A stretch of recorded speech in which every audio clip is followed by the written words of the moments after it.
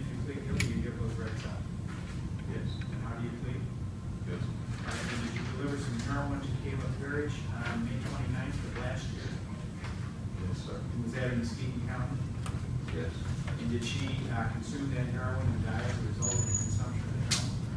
Yes. All right, if I can find. Yes. Yes, Your Honor, and it's by way of clarification for my client. Did you deliver the heroin to Shaylene? Yes.